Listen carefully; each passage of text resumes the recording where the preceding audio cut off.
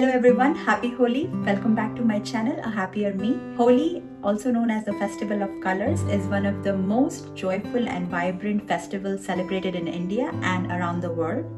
In today's video, I will be showing you one of the mouth-watering dishes that we prepare for Holi in northern India, and it is called Dahi Vada. This dish is prepared using white lentils or urad dal, and it's eaten with tamarind chutney and yogurt. So enjoy this recipe.